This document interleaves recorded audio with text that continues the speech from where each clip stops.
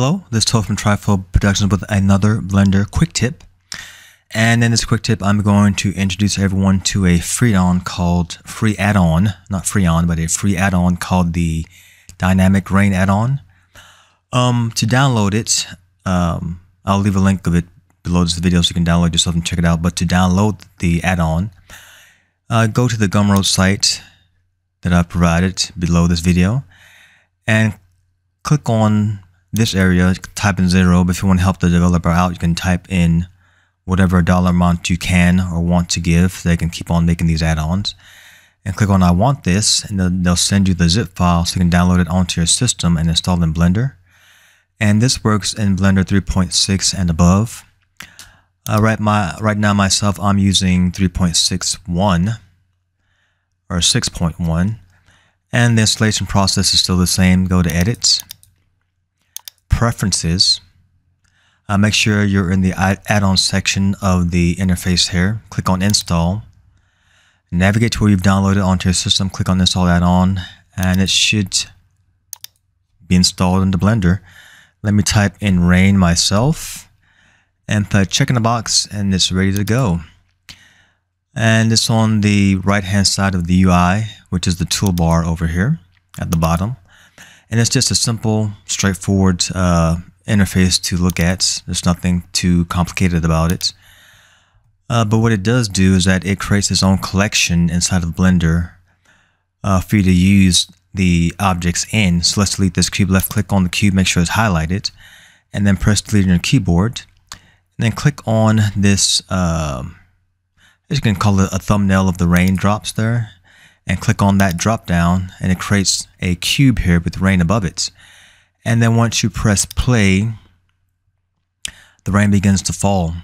Now the interesting thing about this add-on is that when the rain falls slowly, it collects on top of whatever object is there.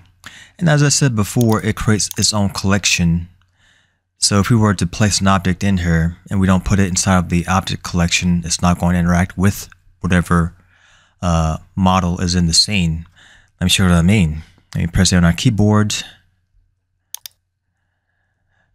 Shift A, and we're going to bring in Suzanne, monkey.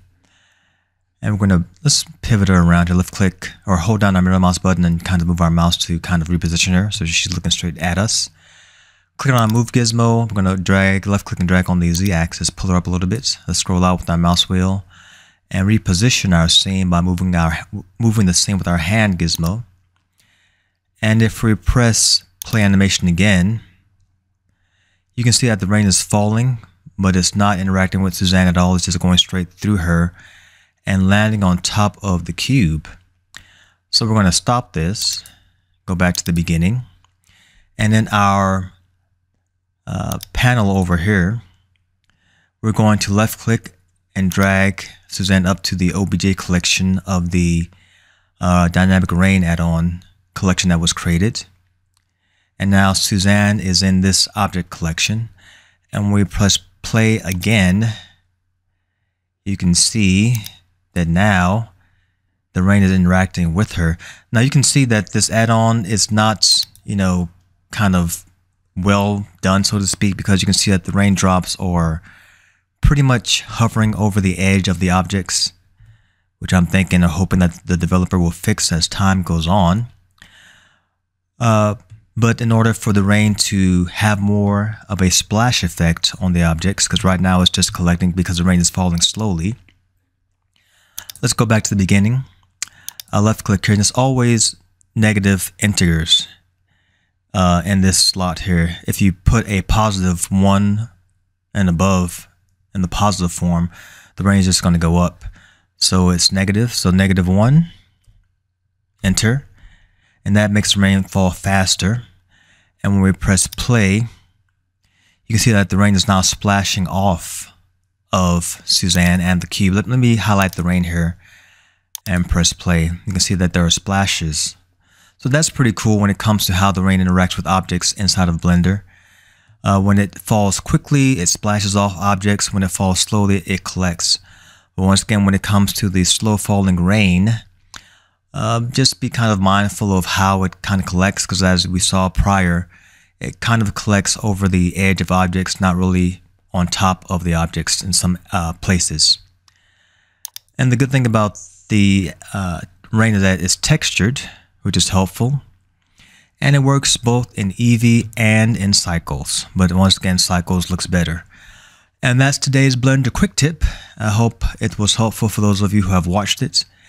And yeah, download it yourselves and check it out. Give it a walkthrough for yourselves and just, see how it works in your scenes. And once again, remember to like and subscribe. And I will see you guys on the next one. All right, adios.